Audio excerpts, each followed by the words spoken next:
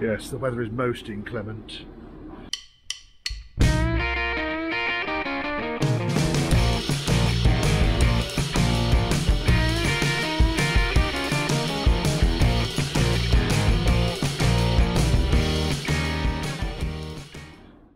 Blowers on because it is freezing in here. I've got a new diesel blower, but I'm using up the last of the propane. Yes, excuse the noise. Right, refurb steering box went in. I couldn't get the shims for the other steering box. I'm going to get them made up. So I've got the steering box which the customer gave me, which is largely scrap, to be quite honest, because the bearings in it and the wheels and stuff, the internal components are all knackered. Then I started pulling my own steering box apart, which had play in it, and then couldn't find the shims in order to get rid of that play. It's on this main shaft that goes at the top here. So I thought, oh, fuck's sake, so I bought a refurb steering box from Pallet Spares. 3-bolt, straight in. There you go. Steering box, intermediate shaft is in. Naturally, I took the hoses, the reservoir was bone dry, the pump only had a residue of oil in it, and the high pressure pipe had some water in it. So I cleaned it all out and put it back together again. There we go. Hello, heater. And then I started, now it's a bit quieter over here, I started then messing around with the steering arms and links. Hello. So, you know, I thought, well, we can have a little look at what I'm doing over here, because you folk, good folk, keep asking me to show you shit. Right, so I've got the steering arm that goes from the steering box to the left-hand front hub. I've replaced the gaiter on the end there because it was split. I've replaced the gaiter on the drop arm because it was split, and I was then going to just confirm that the link can actually be adjusted. It'd be a bit blooming useless if it can't. And the last thing I was going to do was just double check this nut actually fits on here. I think it will. Like that nut, of course.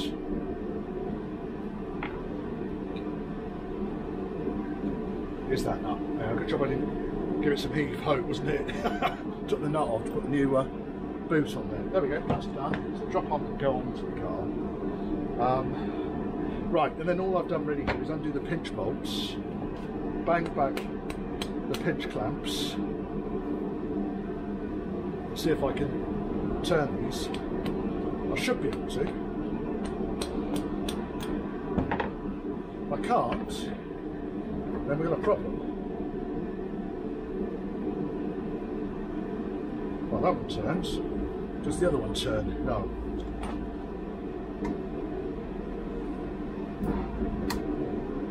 There's some nice flats across here, look at that. Can you even see what I'm doing? I doubt it.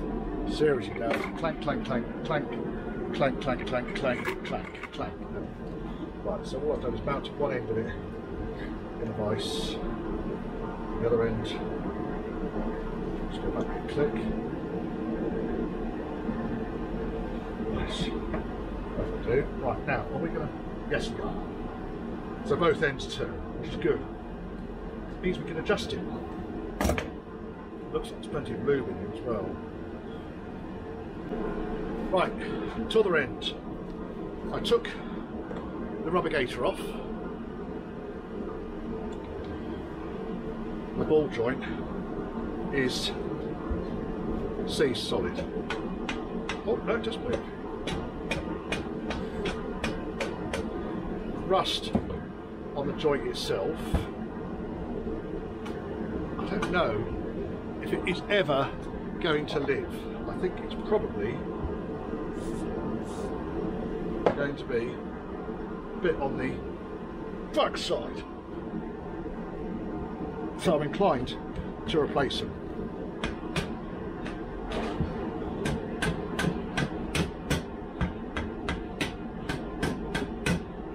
Right, now this needs to, so we need to, it's looks like a fairly heavy duty, it's got these big flats welded on it, isn't it? So this is a reverse thread here. These other two are standard threads. I'm going to replace these two ball joints. Both of them are very rusty underneath what remains of the gaiter. So bollocks to that. Go in there. It gets all of these pinch bolts undone. Then we'll see how much fun we're going to have getting these old ball joints out. Now, because the other ones came apart quite nicely, I'm anticipating these will too. We'll leave the other one on there for a second because I want to see if I can turn. Just close that.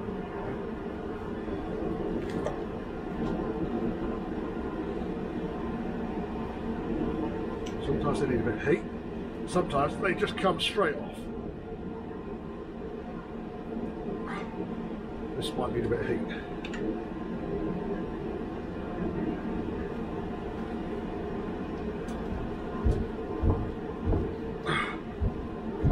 Right, moved, I don't know. Let's get some of this glue in there first.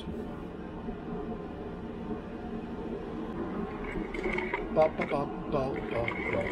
Clank, clank, clank, clank, clank, clank, clank. No idea if you can see. Right, that's in there. Put this on the flange. Yes. Right, this one. So the ball joint's coming off. I just can't get the two halves of the shaft disconnected. Just put some penetrate there. Before I fuck around with them, just check the other ball joint comes off.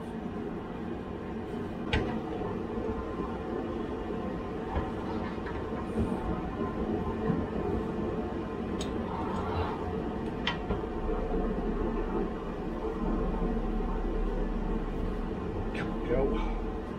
Might be easier to do it the other way around actually. I have more luck with that.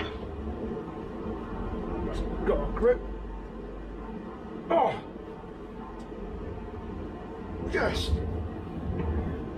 It turned. With all my fucking weight on it, it turned. Yes, which is good news. Oh yes.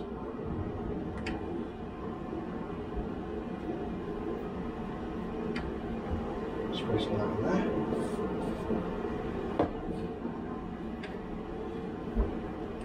So I'll lube this up and get back together again.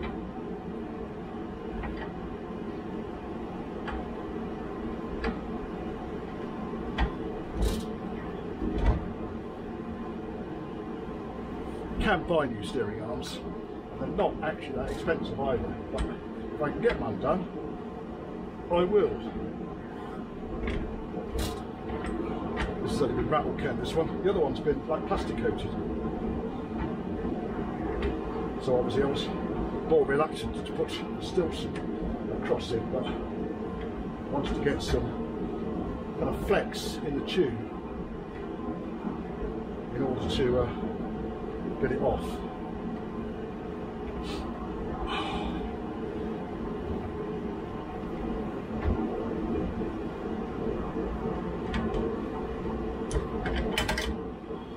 Good old trusty pipe wrench.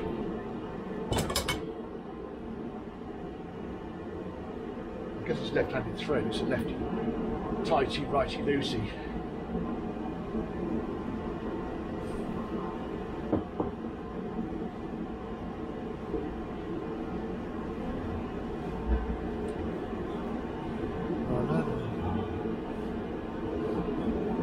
It's very tight. They'll get lubed up properly before it goes back together again. If I can't ever get these apart, what I tend to do is sacrifice this part, keep that bit.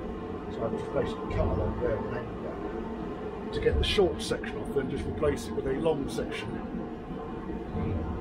Saves you buying the whole damn thing, I suppose, but it's not uncommon for these things to be absolutely and utterly seized solid.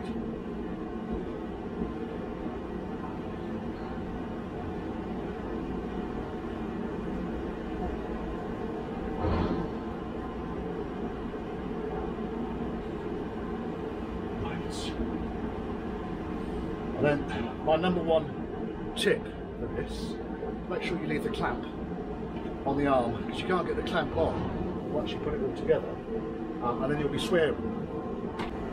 Normally planets have to align these things to all completely come apart.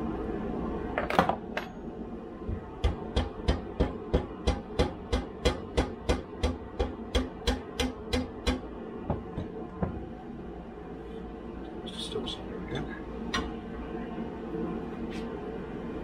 Comes up now. Lovely. Okay. Planets have aligned. So now we've got the old ball joints off, refit with new ball joints, put it on the car. It is turning into one of those days today. Right, okay, prop shaft. So these are pretty much as supplied. A couple of observations. First of all, they were both, the joints, while they had oil in them, fluid in them, they were a bit on the sticky side. Now this end is fine. The splines were bone dry. Now they move beautifully. More importantly than that, the gator was done up too tight, so the prop shaft couldn't possibly extend to its fullest extent. And you can see here, where it's been painted up until, that it's quite a long way out. So what I'm going to do is fix it back on so that the prop shaft is in its extended state, clamp it, and see then if there's enough room for it to compress. Because if it can't extend, then what's basically going to happen is it's just going to tear. Is it not? So let's do that fella up first of all. I put grease in there, by the way. There's no grease nipple on it, but I borrowed one of the grease nipples out of the universal joints and pop that little chap in there.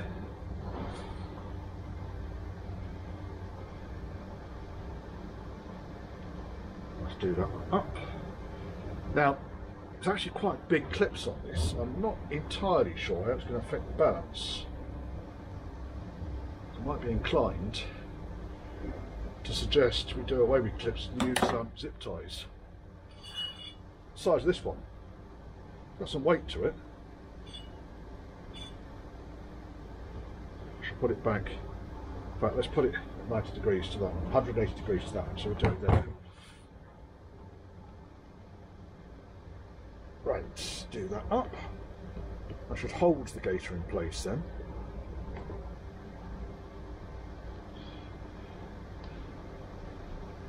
The gator is really quite useful to kind of slow the ingress of dirt and crap into the splined area.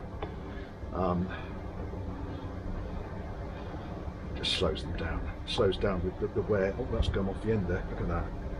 That was a fail, Richard.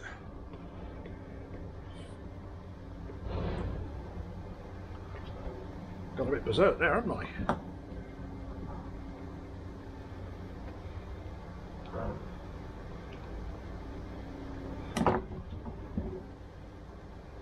Let's do it like that. So that is still extended.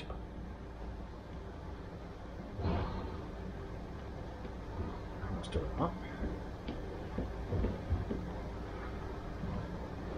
We're not going to know whether this thing is out of balance or not until it actually gets on the road, and then they're a pain in the arse to balance unless you've got a proper prop shaft balancing kind of workshop, which I haven't, and they become a bit of a faff. Now what I'll do is I'll compress, just shoot a bit of excess grease up the top end here, because I filled it up with grease, you see.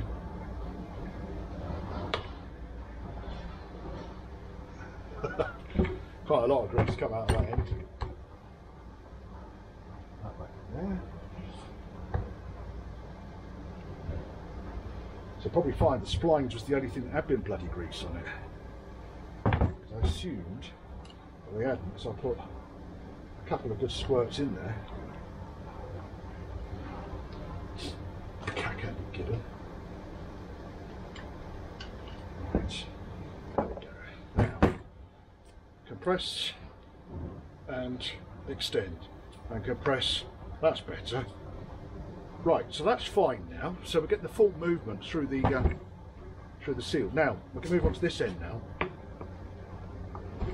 It's as notchy as fuck that way. really is. Look, it's loose there, and then it goes tight.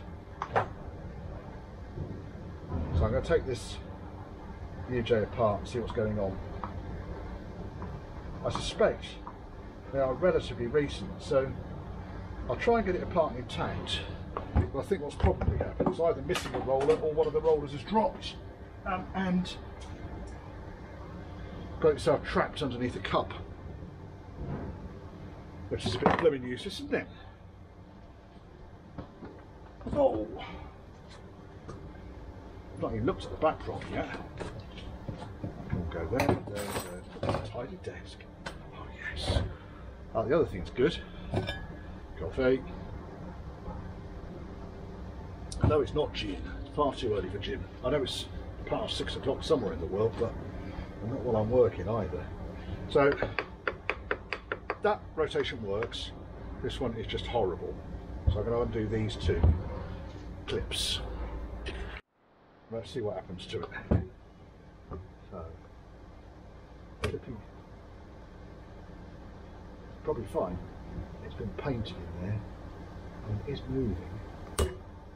The other end going easier.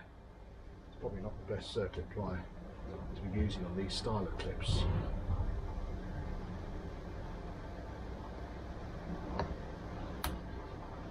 Because they've been painted, you see, in situ, which is fine. Keep banging on about, you know, go for the army approach of assemble fully and then paint, but it doesn't help in situations like this. Well, I've got loads of circlips, so I'm just going to see if I've lifted that off its room. Can't be dropping everything today, Richard. No, I'm not dropping one of those. It just ends up in outtakes.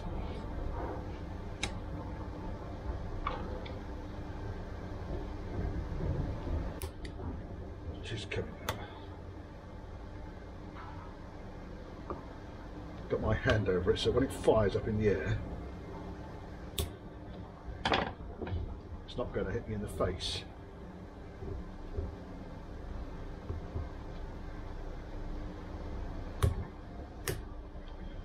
What I might have to do is to just bash the joints down a little bit to give me some space. So if I put the device over here and get number one adjuster, I'll put it away. Good.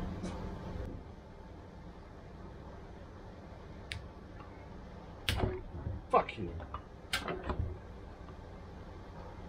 Move the knife out of the way, Richard. If you're hoping for me to hurt myself, then yeah, there's a fairly good chance of that. It'll end up on the outtakes, I'm sure. Oh, come on, you fucker.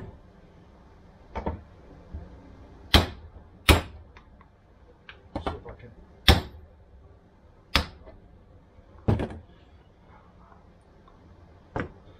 What it's actually done now, let me use the drifts, which I had here just now. Here they are. Drifts are still here. In fact, this drift, so if I can bang the cup down a little.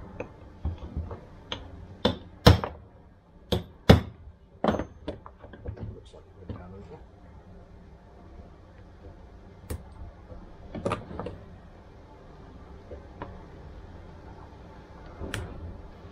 For fuck's sake.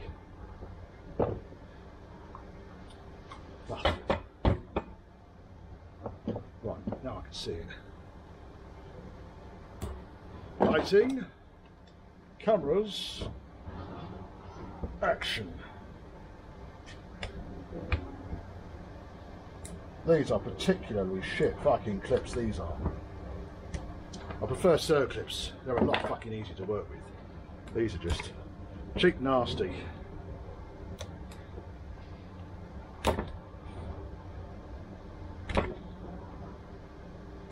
Correct use of a neon screwdriver here, you see. Let's use that. I've got a bit of a long handle, less likely to break my neon screwdriver. And I've got to the shops to buy another one. it's lifted. Now, can we get that out? For fuck's sake, Richard. You can see the whole fucking thing's moving around now. Right, let's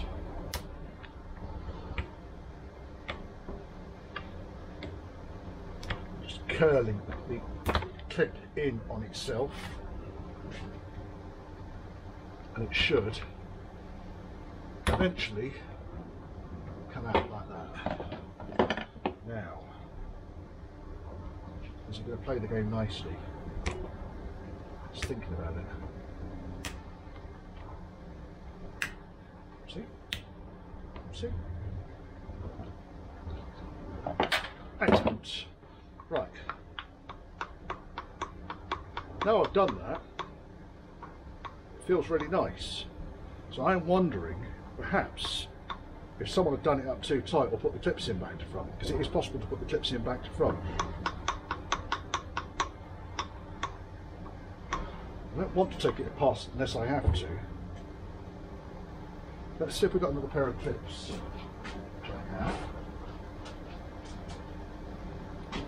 These are proper circuits. When these things come out intact, I tend to hang on to them. They've got a flat side and a curved side, as you know, because you've watched my videos about prop shafts.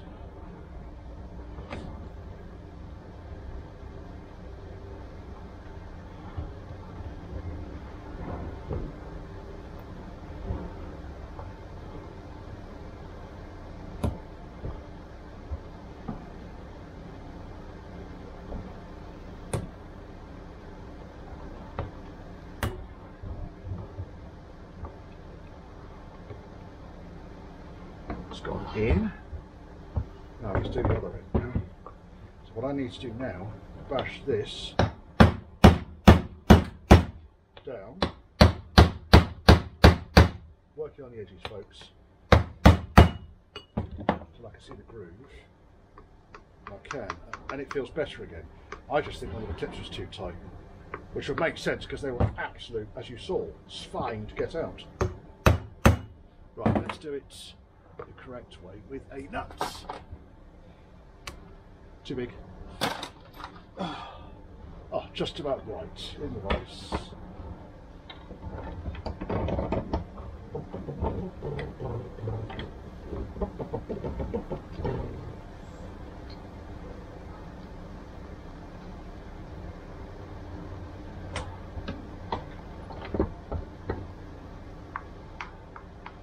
Right, it's got a notch here again, but once I got the clip in the right way round, I reckon a quick tap in each direction and it will feel good again.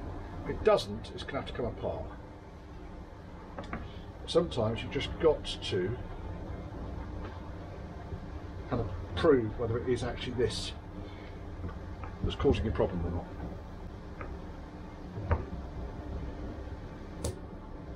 It's gone in. Now, let's bash it in each direction.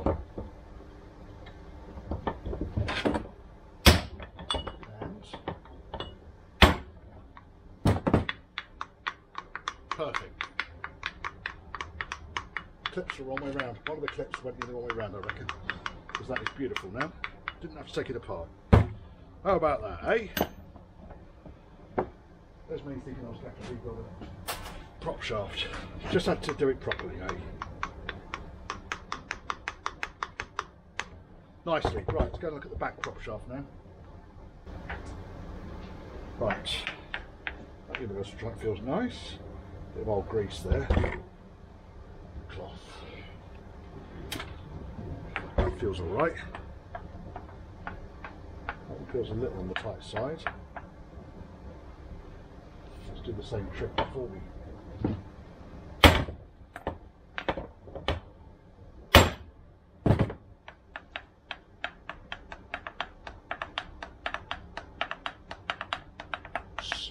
Better. Let's lube up next. Do the splines work? Yes, they do. Oh yes. Right then, Mr. Lube.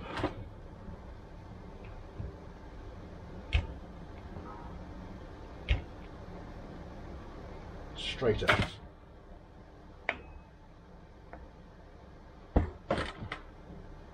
In there. These joints are clean, sorry, the nipples are clean already, so otherwise you just put more wipe. There we go. Went in there nicely. Just a bit came out there.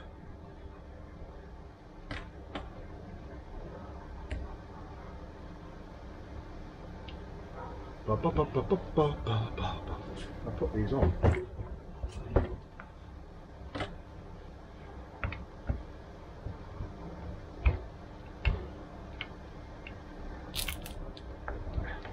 What's actually coming out of there is pretty ganky and brown. It's not the most beautiful grease out there. It does feel better though. I wonder if the whole thing was stored underwater perhaps. The good lady Fate. Well, she farts again. Right in my face. So these bolts, they've been massacred. I'm not quite sure what's going on here, but the nuts that come off didn't fit on. I tried to recut the threads. In fact, that nut is going on now. See, that nut goes on almost all the way up to the thread lock, and the only reason it's not going further is because the thread is absolutely annihilated. I don't know if you can see down there. It's almost like someone's wedged a metric nut on there and then gone back to the correct imperial nut, because these are 3/8. So that doesn't go on more than that.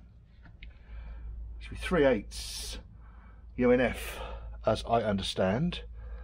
Let me just double check that. Double check the manual. Right, okay, so yes, they are 3/8 UNF, because there is the thread for 3/8 UNC.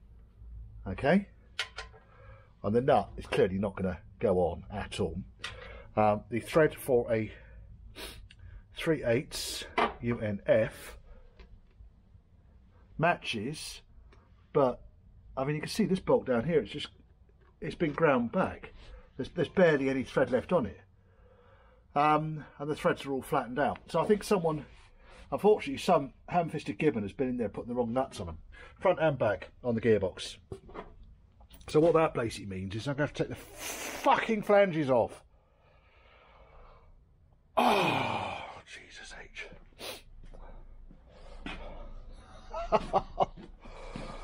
Oh, which means I'm going to have to drain the transfer box down anyway. But what a pain in the bottom. Oh, no, that's 5/16, 3/8 in there. So these, I believe, are 3/8 UNF, but you can see these nuts, these are the nuts that were kind of wedged on there. They're in a perilous state. Now, it's your prop shaft, folks. That's me coffee. So I'm going to have to take the hubs off, the front and back of the gearbox. Well, I suppose it gives me an opportunity to check for any further gibbonry inside the handbrake drum, doesn't it? Right, here's the front output flange, and look at that. That's just fucking shit, isn't it? That one's smooth. It's gibbonry, I'm afraid, folks. So I need to take off that chappy there, and then I'm going to need to order, because I don't think I've got the input and output seals. I don't think I've got the output seals in stock, so I'm going to have to double check the part numbers on those. Replace these bolts. Probably have got some of these bolts, but basically they're held in really by that flange there.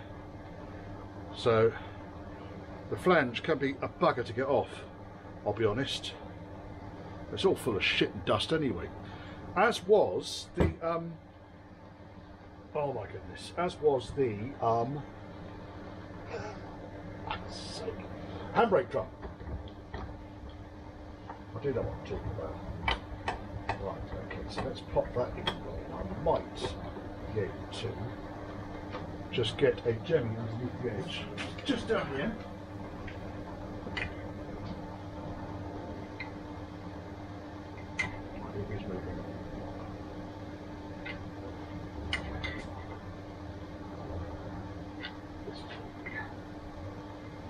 pinch it off.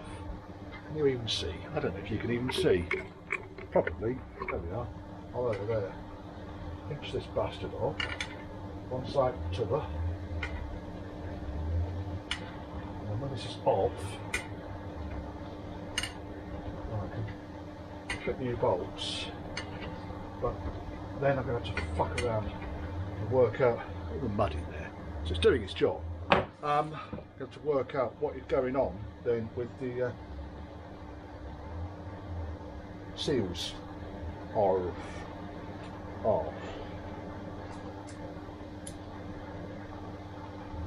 All that shit out of there. Oh my goodness. This mixture of underbody wax and mud and sand.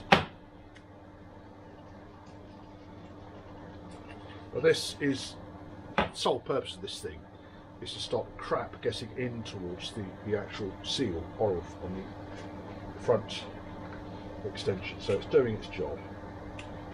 Got a lot in there. It's better. Right, now we've done that, bolts fall out, you see, or should fall out. Get out, you bastard. Right, there's the flange, which looks to be more than serviceable. What's the seal or face like? Yeah, that'll work. I'll try and get Cortico double lipped seals.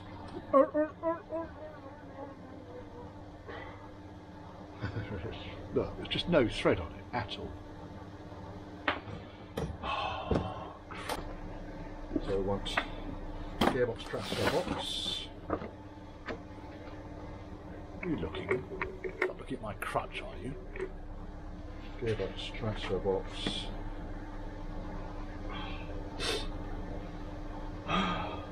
There the gearbox. Let's look at transfer box. Gearbox transfer box 1H to K and 2C. 1H. Up my boots. There we are. Look at that. Output shaft. Rear output shaft. Bearing.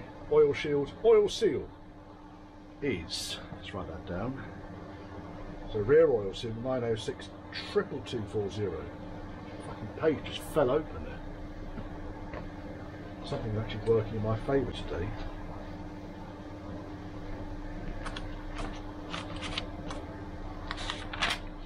Right.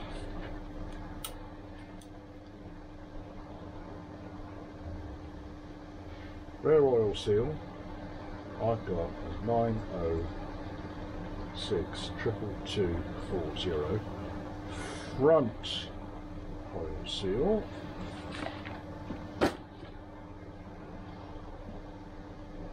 there's a flange oil seal, looks like 571175.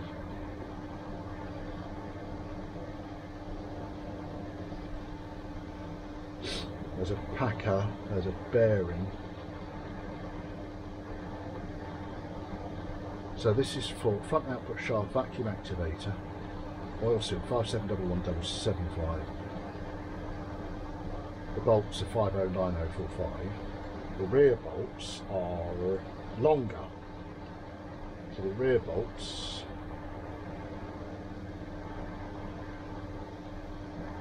are 905 76626. Let's go and get that rear shaft off. Let's see what it looks like. The front one is not bad. Done. Just needs a seal. Oh, rear one just held in with a circlip. That should be relatively straightforward. Look at that. Nice. That circlip comes out. Bolts come out. Circlip can go back in for now. And then what I'll do is I'll just put this back on the back end of the gearbox while I'm waiting for seals and so forth to arrive.